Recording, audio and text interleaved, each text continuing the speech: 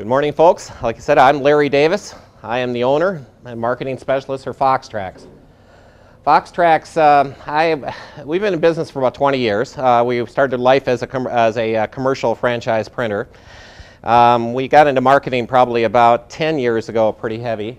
And through that transmission about a few months ago, we actually changed our name to our parent corporation, which is Foxtrax. Now, I've been in marketing and direct response, direct marketing since 1983, so you can do the math. It's a pretty long time. Even back before we got into the print business, that was my out of college. I worked for a KIP company out of Italy. I helped introduce a product line into the North American market that never was established before. So I had some interesting training grounds. So at about that point in time, owning a commercial print shop for 20 years, now I've managed and directed, designed hundreds of direct mail campaigns. But I have seen printed and come through our shop thousands. And that's very, very valuable. That's a valuable thing to have because we get to see what works, what people repeat, what frequencies, what seems to make their cash register ring. So I'm going to go into the 9 simple rules of effective marketing campaigns. The marketing challenge.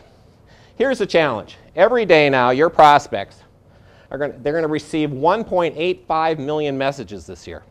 That's a lot of messages. 5,000 per day. They're only going to notice 52, and they're only going to remember 4 of those. Besides that, we're all really busy, aren't we? Everybody's multitasking. I mean, there used to be a sales manager is now plain marketing manager, and the office manager is now a graphic designer, and the person doing buying is also sweeping the warehouse. I don't know if it's that bad. The thing is that the fact of the matter is we're all multitasking, so there's less of their time available to get your message. And the amount of information today is simply overwhelming. The universal goal of marketing, this is it. It's getting the right message to the right person at the right time using the right medium. I mean, it's been said in millions of different ways, but I think this is the most clearest, the absolute clearest. Now, obviously, this guy down in the right-hand corner, he has to be one heck of a salesman because he doesn't have the right message to the right people at the right time, I don't think. But you know what? They always say that's how you guide a great salesman, right? So maybe he's doing okay. Here's a more complex meaning for direct marketing. It's an interactive system of marketing that uses one or more advertising mediums to affect a measurable customer response or transaction at any location. And it stores that information about that event in a database. That's the complicated. Now I'm going to share with you a tip today. This is Larry's guaranteed secret tip. If you really, because a lot of people always say to me, geez, I just need to get in front of that person. I got to get their attention. And so how do I do that? And I always say, I've got a method that absolutely 100% works 100% of the time. You find yourself a brick, you wrap your sales brochure around it, maybe you put your business card in it, and now you've picked out that ideal target, that ideal prospect you really want to meet, and you take and you throw that through their front window, their office, their house, whatever. I guarantee you, they will know who you are, and you will get a response, right? But it may not be the response you're really after. But our goal in direct marketing is to make that type of impact intelligently and hopefully not getting a call from the police department. Okay, everybody on with that? Okay. Here's the whole process. A lot of people will go back and forth, where do you start? You know, do you start with the list? Do you start with building who your customer is? Do you start with maybe some market research as you purchased or done on your own? I believe that you for sure have to start somewhere on those 2 middles. Because the thing is, you can't really go acquire a database unless you're using an internal database. You can't really acquire a database until you really know who you're trying to reach and what your target is. And another point I want to make up is that a lot of times I start consulting with companies and sometimes they're not sure who they are yet. And that is very, very important that you figure that out before you go out and figure out who you want to meet. Okay? You've got to figure out who you are and really what industry you want to serve and what service you want to provide and what unique selling proposition you're delivering. The number 1 of our number 9 is set your campaign's objectives. Now this is different than doing a design of a postcard where you're setting a target objective. I don't want to confuse the two. This is the overall campaign objective. And these are just some examples of objectives. And I want to remind everybody what the difference now. A goal is like our event today. We want to land more sales, right? That's our goal. An objective, a specific objective, would be maybe some things like this. We're going to land more sales by, you know, maybe visiting all 4 of the presenters' websites after this, or getting to know us a little better. But that might be one of your objectives. But the thing is, that's an objective. The same thing with strategy and tactics. Sometimes those two get mixed around. But objectives are the steps that help you to that goal. You got to define your target market audience. Specifically segment them. This is very, very important. You need to drill down a little bit, because if we're going to get really precise with our message and get really precise about anything we're doing, either inbound or outbound marketing, we really want to really know what the hot button is. And so, you know, you can have a general segment like women, but you know, they could be of course there's lots of different variations besides small business owners. Let's say with small business owners, there'd be a highly. So you want to break it down into their industries. You can use your existing data. That's very important. You don't always have to buy data. You probably have a world of data in your own office, but you know, maybe you haven't had a chance to organize it yet. Jill can help you with that. But the thing is that you need to get that around that database, because we want to break that down by their age, their gender, and their purchasing power. What are their buying habits? Their location. This is very, very important before we start a campaign. What's their proximity to you? What's the concentration? If you know there's a high, let's say you really want to make a big bang out of a marketing campaign. You need some results now. Obviously, we want to attack a high concentration of those prospects.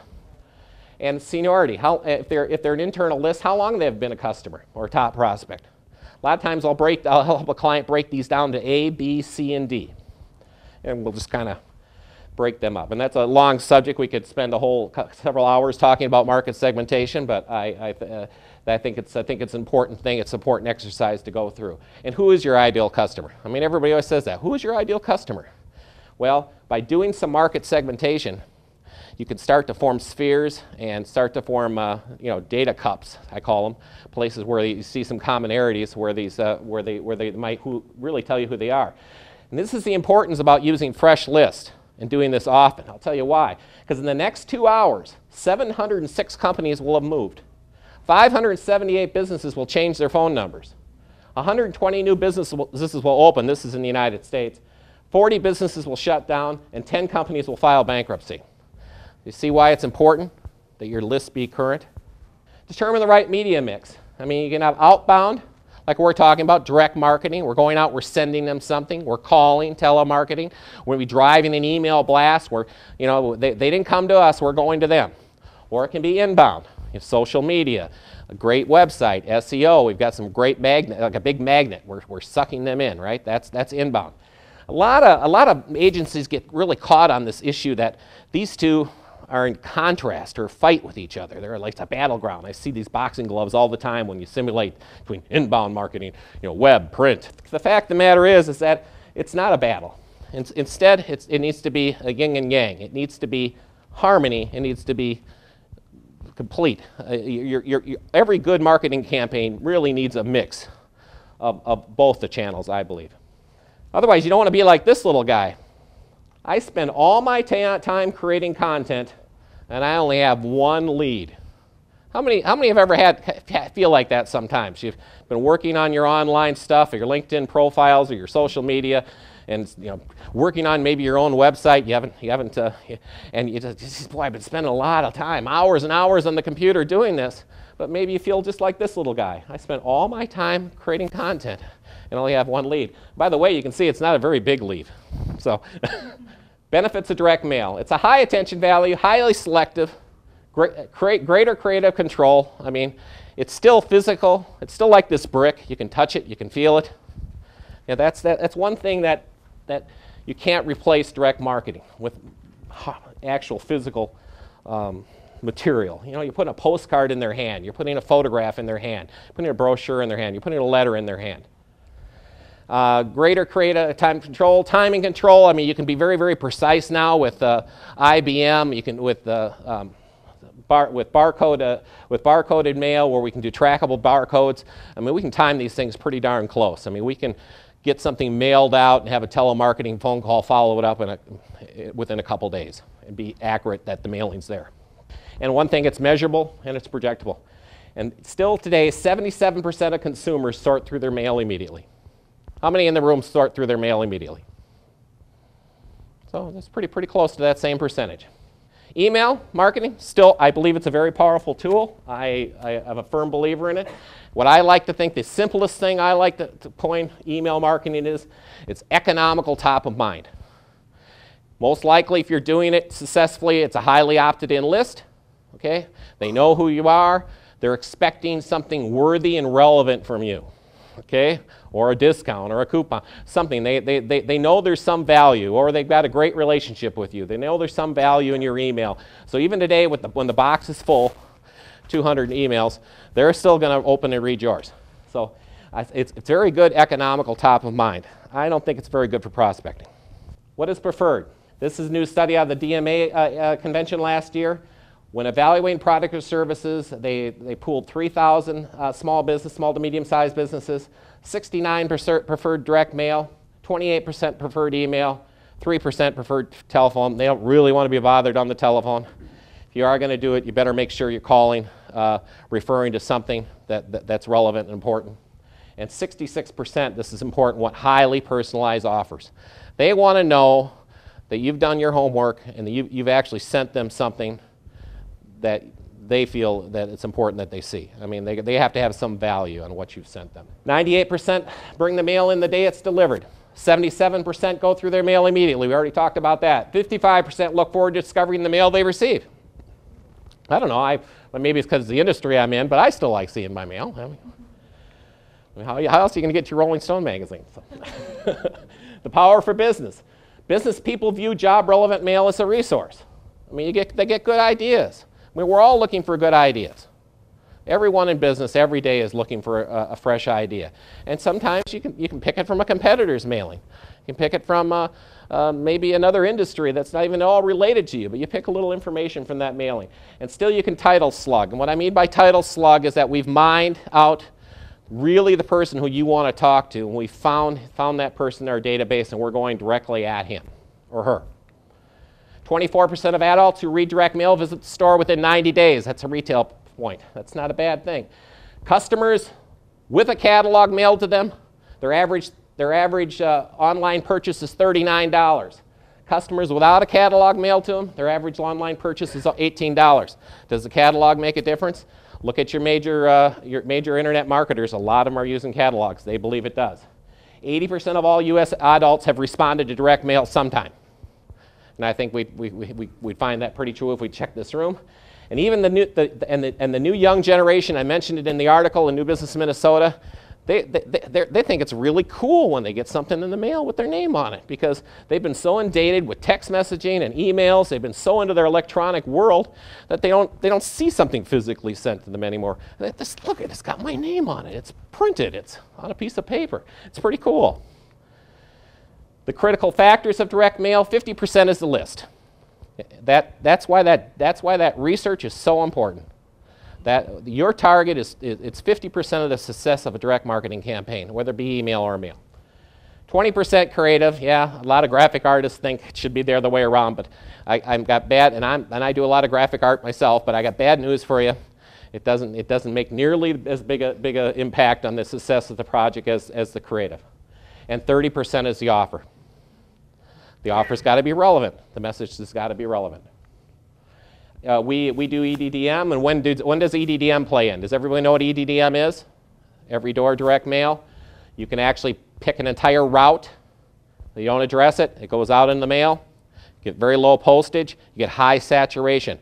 I still like this for retailers that are location-based. New restaurant opening. I've had good luck with auto repair. We've had good luck with hair salons. This is very, very powerful. It's direct, it's big in its face. Look at the minimum size. Typically, I like to send out the 6.5 by 9 size. It makes big impact in the mailbox. It does work. Would I recommend it for a B2B client? No way. It's way, way too inefficient. Delivering the right message. Remember, be relevant. Again, I keep talking about that word, but it's absolutely important because it's got to matter what you're sending them. Response is the end goal of every word you write. Don't waste real estate. Characteristics of a great offer. Highly perceived value to the prospect. Again, relevant. Simple, easy to explain. You don't got a lot of real estate.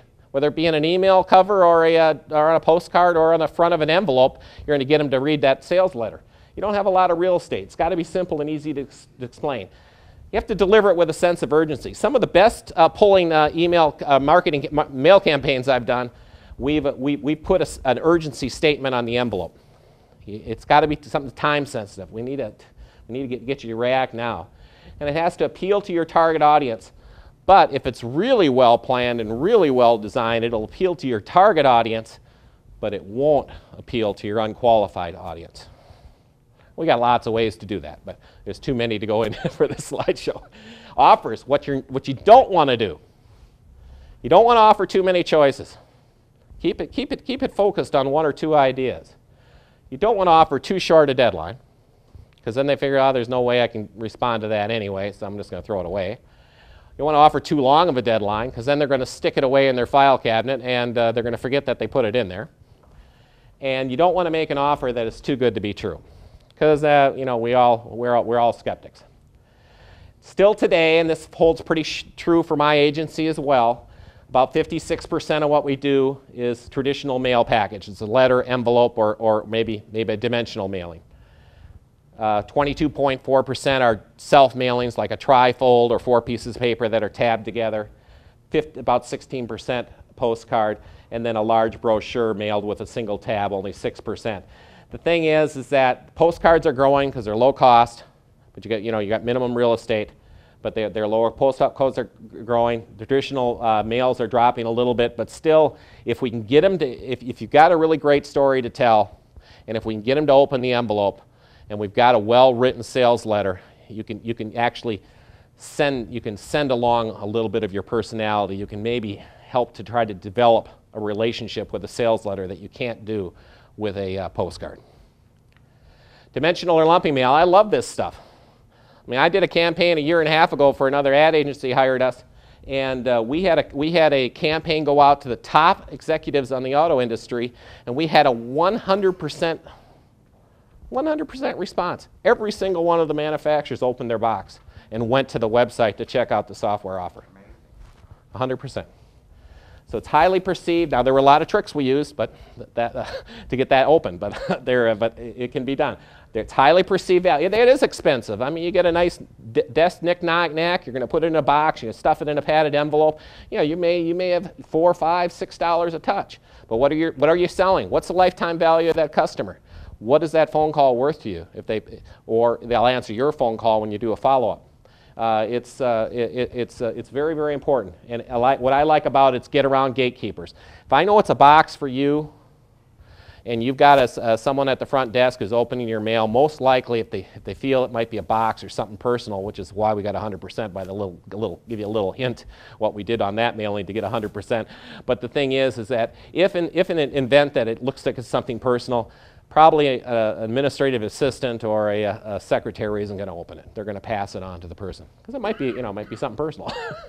Identify the right time. What is your buyer in the buyer cycle? That comes to really knowing who your customer is. When do they buy? I think Mark hit on that very, very well. I totally agree. That's very important. The timeliness of your buyer's needs. Put yourself in your customer's shoes. That's what it's all about. Trigger a response or a purchase. How many touches do you? This is always the big question, right? How many times do I need to spend this money and mail this thing out till I'm going to get an ROI? Everyone asks me that. Every single one, pretty much everyone asks me that. And you know what? And it's a complex answer. It's not an easy answer.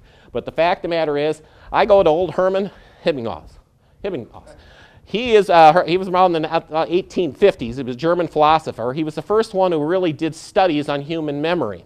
And what he found and what he discovered in his studies still holds true today. It's still taught in most major universities, that we forget about 70% of what we learn within 24 hours. So frequency is important. I mean, and you could see even if we go even 60% in 19 minutes. That means before I even finish talking here, you guys will forget what I said. You probably even forget about the brick. Got to include a call to action. Come on, we did the mining. We got the right audience. We got a compelling message. We got a nice design. It's like going on a sales call and not asking for a close. You can't do that. No. You gotta get them to, you want them to do something. Well, I'm just sending it out there so they know me. A lot of people tell me that. When I see a lot of direct mail come through that we print and we're not designing. So, well, geez, what do they want this person to do? Why are they sending them this postcard? I don't know. Their logo's on there. There's a picture of their product. But that doesn't do it, a logo on their picture. What do you want me to do? What's in it for me? You gotta have a call to action. And it can be anything, join, a free white paper, visit our website. I love that. Like us on Facebook. Maybe you have a couple of those. Social media likes, I don't know if that's, I've done some campaigns where that's our only goal, but I mean, if that's not your only goal, we probably want to have a little bit bigger call to action than that. Then we have to analyze those results. If you're not going to take and analyze what you've done, then don't do it. You got to measure, because we need to know that we want to know the number of inquiries. That's why it's very critical that, if we're calling to your website, you better have Google Analytics running on your website, and you better be checking it, because I want to know the day that hits the mailbox. I'm asking the client, if we're not managing that part of the campaign, I'm asking the client, what's your analytics look like? And they tell me, well, Larry, what analytics? Well, I said, don't you remember during our meeting we talked about website on your analytics on your website? No. Look, the Ebbinghaus curve there. Forgot about that. So we have to get them to speed. Well, let's get that fired up quick. Call your web guy and let's get that turned on, because we need to know how that's doing. Store visits, event attendance, coupon redemptions, what worked and what didn't. Common measurement formulas, response rates, of course, cost per response, and then if you're literally looking at conversion, then we're looking at average, how many dollars per order. Follow-up. This is another thing that this is an honest, I won't mention the company, but I ran a 1.5-year program, an expensive program, included direct mail, personalized URLs. We sent out individual URLs, drive into the landing pages. We had an email combination and marketing. And we were polling around 7.3% response. Now, if you know anything about direct marketing, it's a very, very good response. And this company was selling, their average sale per transaction of their product was over $1,000, okay? The marketing manager and I were elated. At the end of the year, my budget got pulled on the project. Marketing manager's shocked, I'm shocked. We have lunch with the sales manager. Finally, we got him to tell us, I don't believe in any of that internet crap. We didn't follow up on any of the leads. That's what he told us. So the thing is that, and we delivered them to them around 377 qualified leads. $1,000. Now, if I'm the owner of that company, I'm getting a little concerned. I just lost out on potentially $300,000 in sales. So yeah, you got to follow up, and and that's where I think the telephone call, you got to get some courage and give it a try. I know we just saw that only 3% of businesses will receive it, and if you're in B2C, it's a little sticky about calling someone at night. But the fact of the matter is that I really think that I really like the telephone for follow-up, and I really like the telephone for follow-up if you're the owner or the salesperson who is going to be handling that account, because the thing is that gives you a little bit of street cred. You've now just sent them something. Timing is perfect. Hey, did you happen to notice what I sent you? Is there any interest there? Keep it low key. Don't be too pushy. But the fact of the matter is that, because if nothing else, at least I hope you're going to look for this. Even if they tell you no, at least explore a little around for what I call pain points.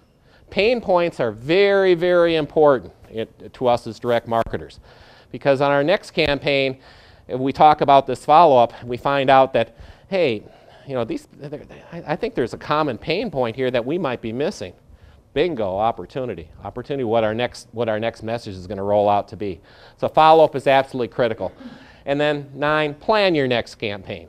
Because think of it like this. I use this analogy all the time. Marketing, whether it be web, print, or anything else, you can think of the marketing as a dry desert, an arid desert, okay? And if you haven't been marketing before, you're a new business, or you took a break from the economy because you didn't have any money to market. Okay, that happened to a lot of companies, or they didn't think they had any money to market, so they crawled under their desk and oh, we're not going to spend any money on marketing. But the thing is now that land is dry, and now you need to grow something out there. Well, we build an irrigation pipe out there. That's what we're going to do, and that's what we're going to do with marketing. And we're going to start the water flowing. Okay. Now it's going to take a lot of energy and resources initially to get that water flowing, right? To get your word, get your compelling message out to that targeted list. But the thing is, those prime prospects. But once you got it flowing, it's okay to open and close the valve in increments based on your budget. Oh, okay, it's a bad time of the year, or we're going to close this up a little bit, but never shut it off. Because once you shut that valve off, it's going to take all that energy and all that resources to push that water back out in the field again and get things growing again. That's a mistake people make. You can't stop marketing.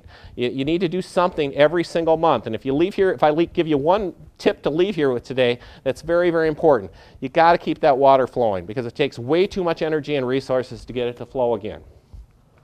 To recap, define your market, set your objectives, determine the right media mix, deliver the right message, identify the right time, include a call to action, analyze the results, follow up, and plan your next campaign.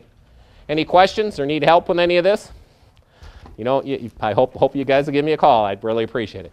Thank you very much, and I applaud all of you for being here. It's absolutely beautiful outside, so I know you're serious about being here, so thank you.